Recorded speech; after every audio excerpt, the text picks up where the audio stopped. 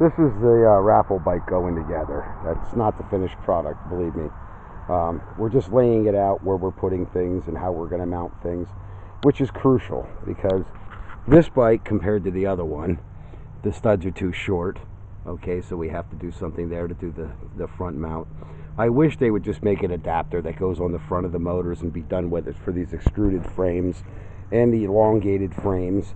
And the other, the big tube frames, they could actually make a separate motor if you have a big tube bike. This is the motor that won the races around here, why nobody wants to race me anymore. And I burned the piston up and actually broke the mounts and everything. That's why it's going back on this bike and not the raffle bike. If anything breaks, it's going to be on my own bike. But this is the one that went around town kicking everybody's ass. Nobody could win against me. Nobody could win. I was using race fuel, and that's part of when they say tires or what wins races or this wins races. Your fuel mix has a lot to do with it and how you handle your car and how your car handles for you. So this motor, it's ages old. That's an old Skyhawk. Same as that one over there. That's a Skyhawk, and it's a certified Skyhawk. It's an older one. I had these when I first started doing these bikes. I didn't realize how many kits I ordered, and you can see the date on that right there. I know I'm the worst cameraman. I know I should be working for CNN. But anyway, that laid brand new dormant in a box. That's why the paint's even kind of faded. We put a new cylinder on it, new bolts. As I said, I go over everything. That was one of my points in my videos. I don't hand people a piece of junk. Most people enjoy my products and stuff. I have very little trouble. You know, it's like one guy said, he said, there's no real bad reports on me on the internet. It's only when these people that have no driver's license want to leave them out in the rain and drive them drunk and they don't have enough money to put 2-cycle fuel and 2-cycle mix in them.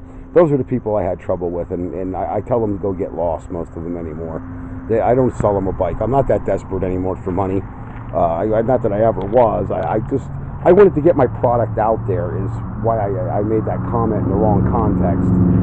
And you guys out here, I want a Hornet's eye with wings and stuff for there. This is going to be the Harley Hornet model. I have one more frame left and I can order 2 more fairly cheap. And that's what the bike's going to turn out to be, is the Harley Hornet. And I'm having a blast with that one, except for the paint failure. And now I got 2 bugs stuck on that right there. Actually 3. There's a 3rd one down there. The paint did not... I'll go over it and I'll clear coat it and everything. It needs to be gone over. Hopefully the weather will hold out. It's been beautiful today, and now they're calling for severe storms. I don't know what the weather's going to turn to, but that's the raffle bike, and that's going to be a real honey. And as I said, $20 a ticket, and I'm thinking even doing another bike if it pans out. But people got to pay attention. If you guys can't afford one of my bikes, okay, the raffle's your best option. You know, and I said you can have more than one entry. I don't care if you put 5, 10, or 20 in. That's all the better. But there's people they can't afford the bike, but they can afford $100 or $200. Well, then buy some tickets. Okay, $100 buys you 5 tickets.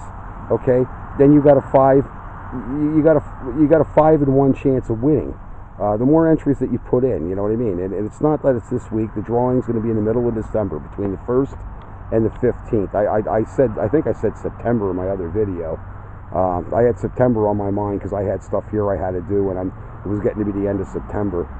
But this bike is going together, and like I said, if you cannot afford one of these bikes, but you got $100, $200, okay, you buy 5 or 10 tickets. You got a better chance of winning it than anybody else. And that was how the other kid won the other one. He must have bought about 10, 15 tickets over 3 or 4 weeks. I don't know if he was getting the money from his dad or his job or whatever, but that's the way you do it. And that bike's going together. It's looking beautiful. It will look like something when it's done. And that old Skyhawks, those motors kick ass. That GT5 version there with the balanced crank and the high performance magneto, you can't beat them.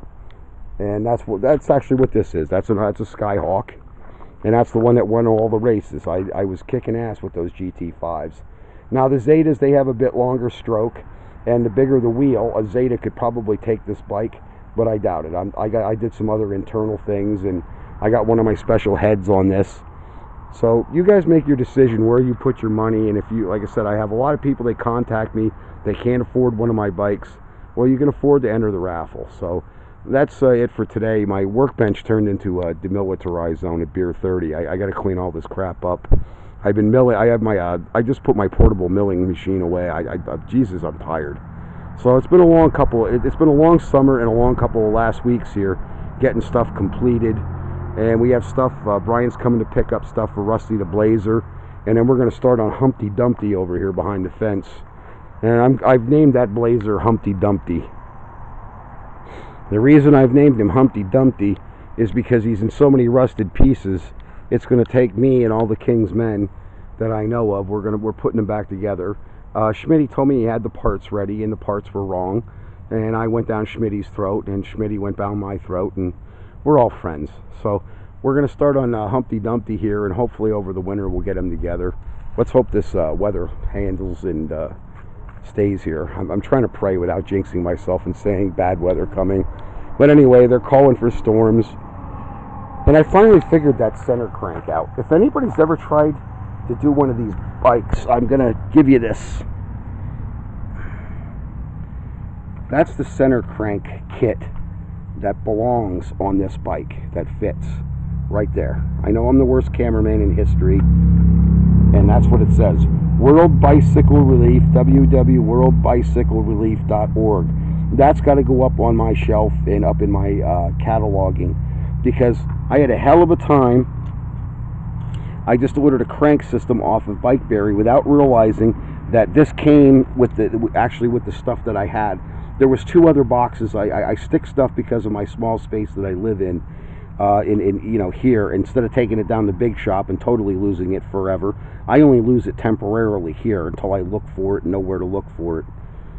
So other than turning my house into an utter disaster this past couple days, just trying to get finding the pieces for this old motor to put this Humpty Dumpty back together and make that bike a bike, this is another Humpty Dumpty right there. And like I said, if you guys do graphic artists, guys that do graphics, I want a hornet's eye and the wings, for the tank there, and you can see the size, kind of. If you need any sizing or whatever, I'll give it to you. Pictures can fool you, but it's a tank frame bike, because you might even have done something with your own or whatever. And I had a hell of a time painting over that aluminum. I don't give a shit what kind of primer I used. Nothing wanted to stick to it. And then after I got the primer to stick that I did get, I got a good grade epoxy, Healalum. And I put the can away. But anyway, I got it's called Healalum. It's for aluminum, and it makes like a skin over the area or whatever to be painted, because it just did not want to take paint. The back end of it was a different color, maybe a different alloy metal, or just a different coating or something they had on it. The paint didn't want to lift on there, but anywhere else I put it on this aluminum frame bike, my paints wanted to lift on it. And my paints are basically acrylic enamels, and I don't know what that stuff was, this Rust-Oleum here. As I said, I featured it in the other video. So when you guys do this, nothing's a perfect science with this shit. It's all guesswork. So thank you for watching my video. There's your raffle bike. $20 a ticket, get to it. Contact me.